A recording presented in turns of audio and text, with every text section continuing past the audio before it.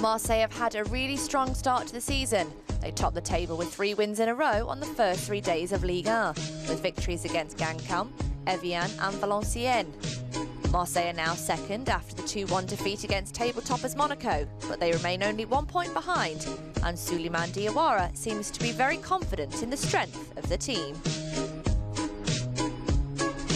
On sait de quoi on est capable. Well, we know exactly what we're capable of when we play as we do from the beginning of the season. We know that we don't really have to worry about anything much, even if occasionally we can concede some goal opportunities to our opponent. But nevertheless, when you play with the same spirit as we've had since the start of the season, you can be quite serene about it. The good start to the season has been helped by the summer transfers. The team kept many of its main players and recruited some of the best players in France, including Gianelli Mboula and Benjamin Mendy.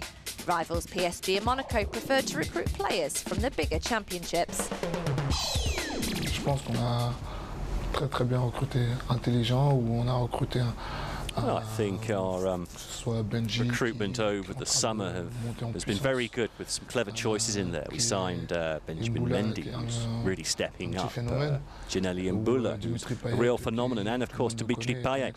Everyone knows him because he's been one of the best players in Europe with regards to goals and assists. So I think our recruitment policy has been a really clever one over the summer. Stability and clever recruitment can give Marseille the possibility of challenging the 2 very rich clubs of Ligue 1. Monaco, who paid €60 million for Radamel Falcao, and their biggest rivals, Paris Saint-Germain, who recruited Edison Cavani for €64 million. C'est vrai que quand tu vois le budget des 2 clubs.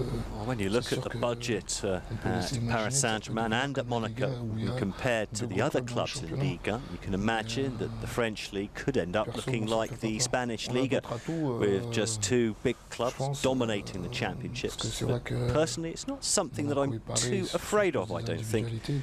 You know, we have other assets.